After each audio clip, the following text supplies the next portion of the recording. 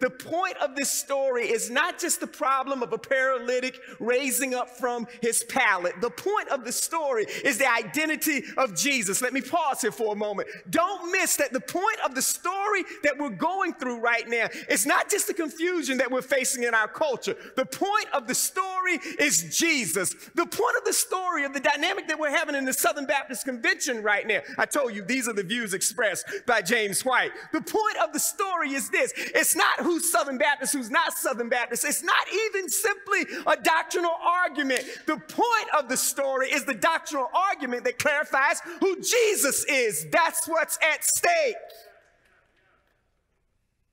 And it's at stake because historically, when you are a slaveholder, historically, when you've not honored the Imago Dei, historically, when you've enforced and endorsed segregation, historically, when you haven't changed positions of power, here's the problem with that. Historically, when you align up with the nationalistic America rather than the gospel of Jesus Christ, the problem with that is simply this, that you misrepresent who Jesus is. And so Jesus changes the whole trajectory of this. So now that it's about him, the paralyzed guy just happens to be there in the midst, simply being a tool of the story. I got news for you. I know you think that your ideas and everything are so important, but you're simply just a product and a tool of the story about Jesus. And honestly, I really don't care whether the Southern Baptist Association goes forward or not, because what's most important is, will the gospel of Jesus Christ and will Jesus be represented correctly? That is what's most important. So what happens? So that you can know I have authority, not just because I need to do some gymnastics to prove something to you. He said to the paralytic, I say to you, rise, pick up your bed, and go home. And what happens? He rose. He picked up his bed, and he went out before them all. Now, I don't know what the paralyzed guy is thinking, but you talk about faith, he just says the word, and you know what happens? He gets up. I serve a Christ who does the impossible when we do the unthinkable. I hope this is a generation that doesn't get distracted. See, I serve a Christ that I can talk correctly about the history and reality of who we are as black people and white people. I serve a Jesus to where we can talk correctly about the injustices that's been done to the black church.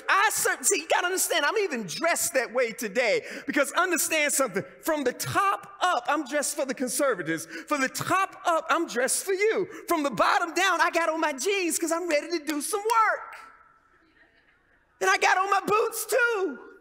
And I wear a bow tie as a reminder that I tied this myself. And by tying it myself, my neck will not hang from anybody's rope anymore, because I'm afraid of what I might say, that there's a possibility of lynching, because black men often had to say those things and their speech was relegated often. But my speech will not be relegated. I tied this myself this morning.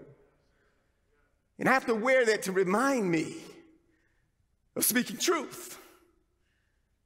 But Jesus says, so that you may know, it's about me, that the Son of Man has authority on earth to forgive sins. I say to you, pick up your bed and walk. Now, because I'm here, I'm going to help some of you all out, because you're wondering, okay, wait a minute, James, you do know you're talking to the college and the seminary. What he's doing here is, listen, I'm going to do both. I'm going to be fully God and I'm going to be fully man. And what you see here in Mark chapter 2 is the hypostatic union. That's to help some of you seminary people out, to make sure that you understand your education is value, and very much so. But it's the hypostatic union that you see God and man at work. Don't try to put him in a box. He's the God that can deal with the pain of what you and I are going through. He's the God that's very present in any kind of social political framework that you might want to take him out of. But guess what? He's also the God that can heal and has authority above all of that. God and man always comes together in the hypostatic union that we see here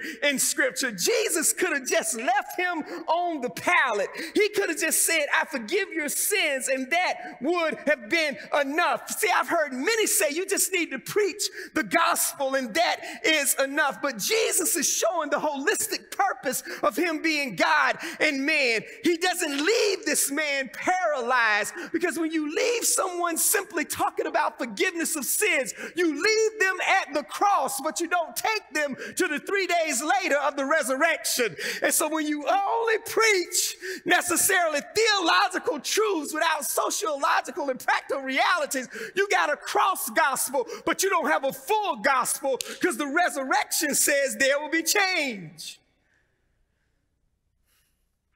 You cannot have theological truth without social impact, because that would mean you would say that people are free and still leave the chains on. We've had a history of that. We have. You don't simply have vertical celebration without horizontal reality.